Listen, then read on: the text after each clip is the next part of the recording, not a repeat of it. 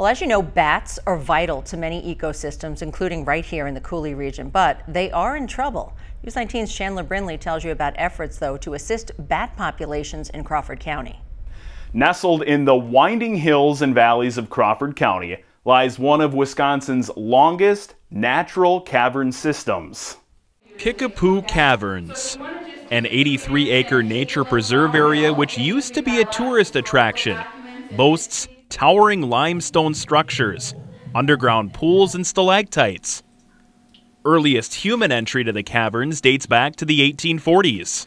This was during the lead mining era, right? And so the property does have evidence of lead diggings and was called the Little Kickapoo lead mine. It is likely that lead miners discovered or broke open or created the main entrance for humans to come into this cave.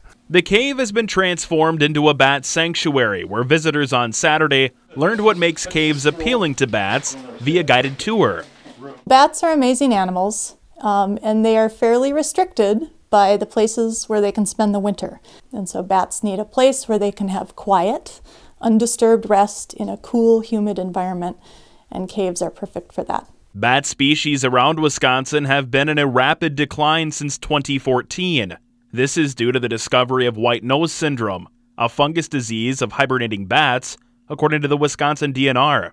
Kirkpatrick says that populations have dropped by almost 90%, but locally the scenario is looking up. And even though we are still, affected by white nose syndrome, we are now starting, as I said, to see recovery. And some of our larger hibernaculars have now started to recover up to about half of what they were pre-white nose syndrome.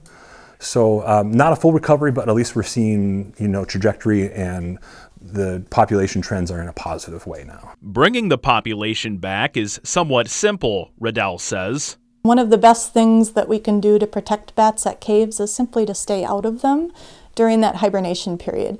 So one of the things that the Conservancy is doing to protect their bats is simply to leave the cave and the bats alone for the majority of the year. And that's why there's only tours given maybe a couple of times a year, a couple of days during the summer months when the bats are not here.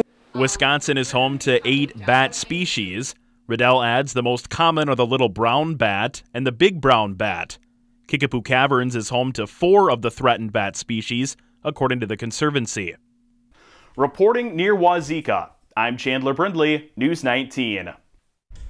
Tours of Kickapoo Caverns are by appointment only and only offered a few times a year, but you can learn more about the conservation efforts around our region by going to the Mississippi Valley Conservancy's website.